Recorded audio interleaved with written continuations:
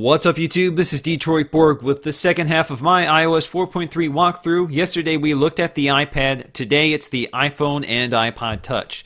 Now keep in mind iOS 4.3 is only compatible with iPhone 3GS, iPhone 4, iPod Touch 3rd Gen, and iPod Touch 4th Gen. Sadly, Verizon's iPhone does not receive 4.3, so some of these features will not work yet.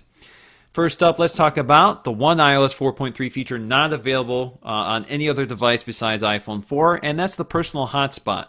Just like the service available on the Verizon iPhone, this now allows GSM iPhones to act as Wi-Fi hotspots for up to 5 devices, although carriers may limit that to fewer.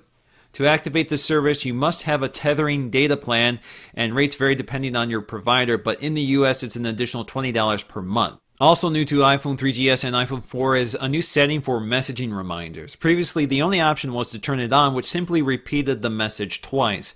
But now you can select anything from 1, 2, 3, 5, or 10 reminders. Next up, Safari has been updated with the new Nitro JavaScript engine, which more than doubles JavaScript performance and speeds up website rendering. In fact, if we look at the benchmark results from the SunSpider JavaScript tool, we can see performance nearly tripled with 4.3. On 4.2, the benchmark took over 10,000 milliseconds to complete, while 4.3 took only 4,000.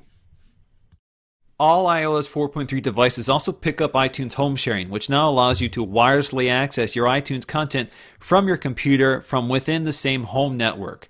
Once again, you will need to update to the latest version of iTunes and activate home sharing by selecting Advanced, turn on home sharing, and enter in your Apple ID. Then go to your iPhone or iPod and choose Settings. Select iPod on the iPhone or Music on the iPod and enter your Apple ID under Home Sharing.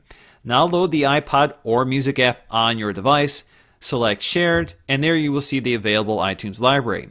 Select your library and give it a few moments to load the content.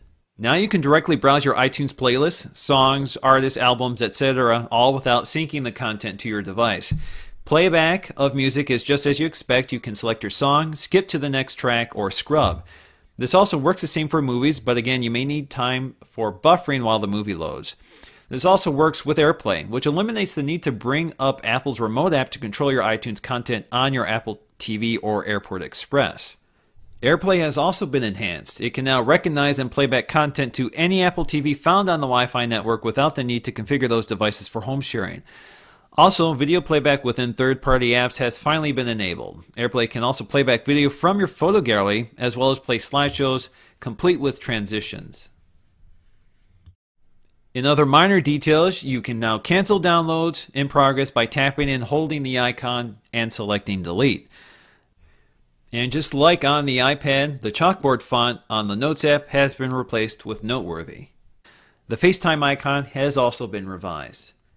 So once again, guys, this is Detroit Borg with a look at iOS 4.3 for the iPhone and iPod Touch. Thanks for watching.